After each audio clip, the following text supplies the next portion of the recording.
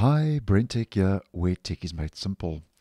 So yesterday I posted a video that Google is improving web app PWA notifications in Chrome for Windows users. And this is a improvement they are currently working on in Chrome Canary and the dev channel of the browser, which are both early preview versions of Chrome. And I'll leave that video down below if you would be interested. Now, just to let you know about another small, yet I would say a significant change when it comes to being able to identify a web app on your desktop, especially if you are using a lot of PWAs web apps at the same time on your desktop.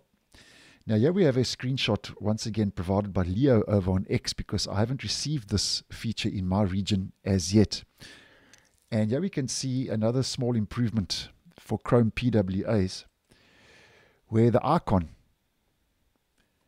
now appears in the title bar. There we go. Where previously that was not the case. And if we just head over to my PWA, we can see that the icon is not currently in the title bar in my region. But here we can see that Google now is working on moving it to the title bar, which I actually think is a nice move. It just makes identifying a web app a lot easier and quicker, especially, as I mentioned, if you are prone to browsing with a lot of PWAs open.